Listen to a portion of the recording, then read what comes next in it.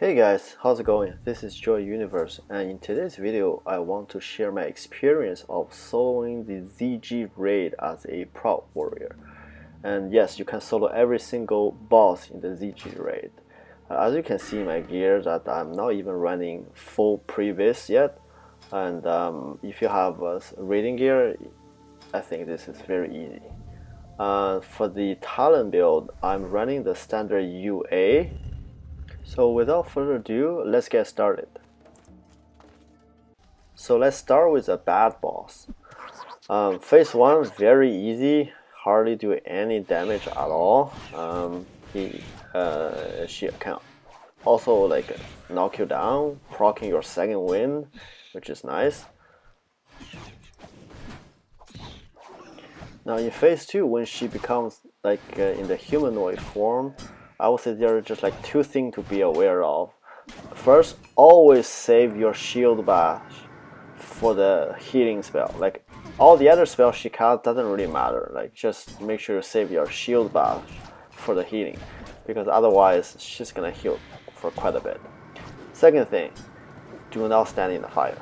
I think that's kind of obvious. And if you can do these two things properly, then she's fairly easy boss. Curse you, Hakkar! Curse you! Now let's talk about the Viper boss. Overall, very easy boss as well. Phase 1, just kill everything. When he casts the Holy Fire, I don't think it can be reflected. You can line outside if you want, but I just don't bother. If the boss casts Renew on himself, you can just use your shield slam to dispel it. In the second phase, just move out of the poison cloud. Yeah, as simple as that. Overall, very easy boss.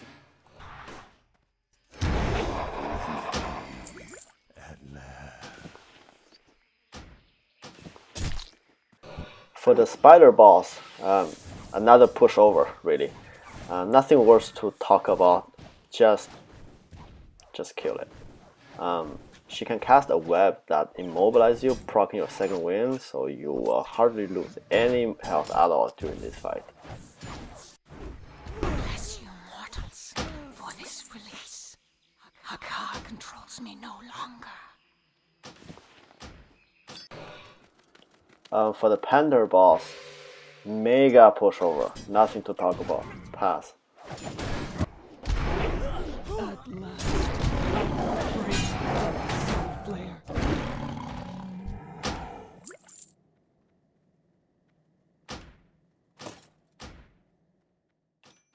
Now for Jin'do, he can be very annoying.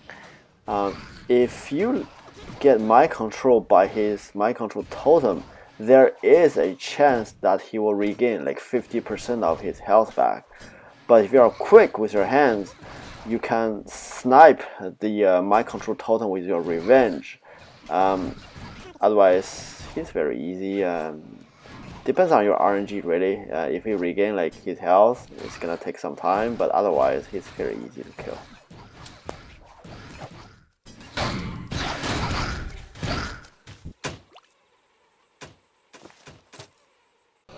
Now here comes the bosses you've been waiting for.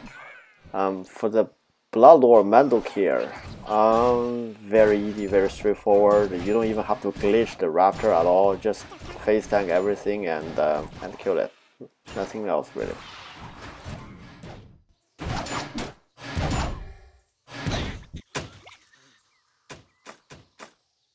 For the Tiger boss, in phase 1, make sure you make a macro target for Zealot Lorcan. So every time she casts healing spell, just interrupt it.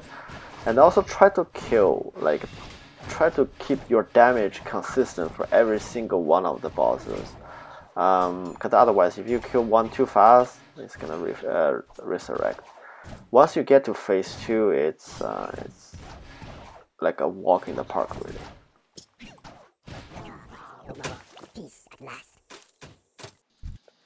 Hakkar. Finally, we have a boss that is challenging. I actually wiped a couple times on this boss. Do you know that when I engaged Hakkar, I left the tiger boss alive because the tiger boss aspect will give him like an attack speed bonus. Otherwise, he won't proc our revenges fast enough for us to kill it.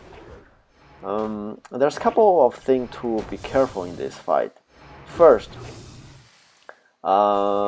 if just position yourself like near this part of the platform so that you will aggro the Son of Hakkar automatically every time he passes by you. Because when he casts his blood siphon, you need to have this debuff from the Son of Hakkar.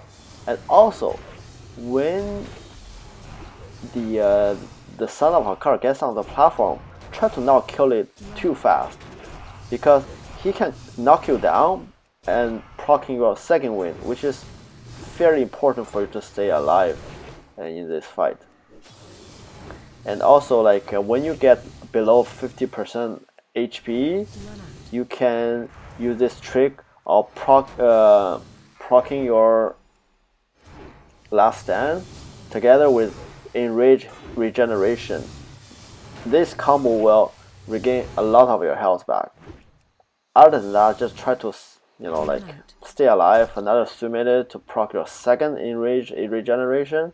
And once you do that, and I think you should be able to kill it. Do you know that at around 5% HP, Hakkar will become enraged? So at that moment, you will need to pop your shield wall to survive the damage.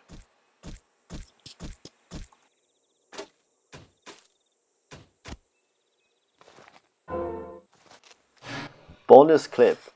For the fishing boss, this is also very easy overall.